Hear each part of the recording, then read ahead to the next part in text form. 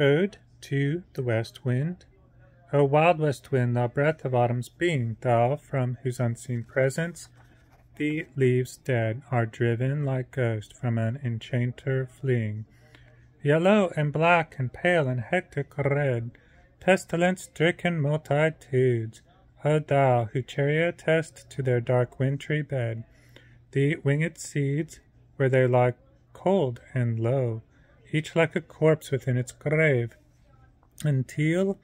thine azure sister of the spring shall blow her clarion o'er the dreaming earth, and fill thriving light sweet buds like flocks to feed in air with living hues and odors plain and hill.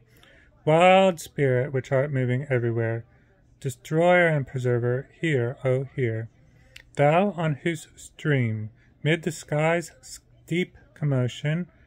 loose clouds like earth's decaying leaves are shed, shook from the tangled bows of heaven and ocean. Angels of rain and lightning there are spread on the blue surface of thine airy surge,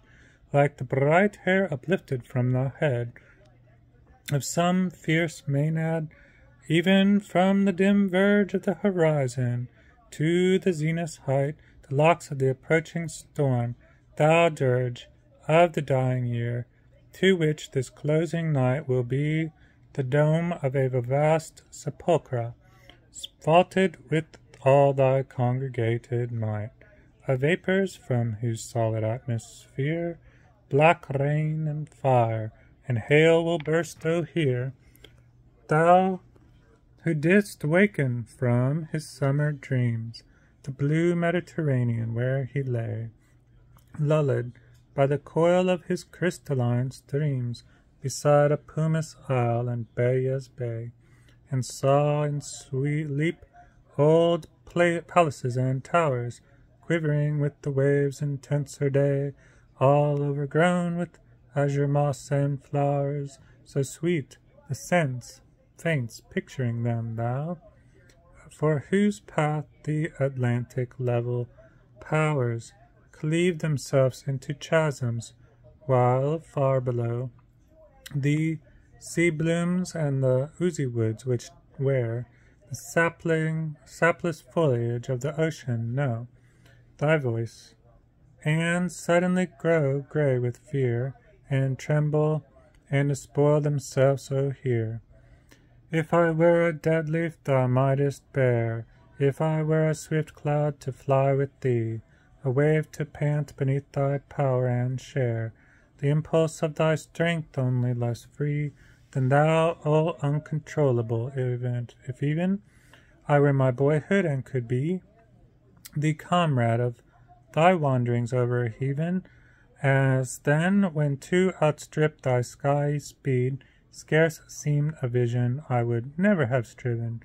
as thus with thee in prayer my sore need, O lift me as a wave, a leaf, a cloud, I fall upon the thorns of life, I bleed,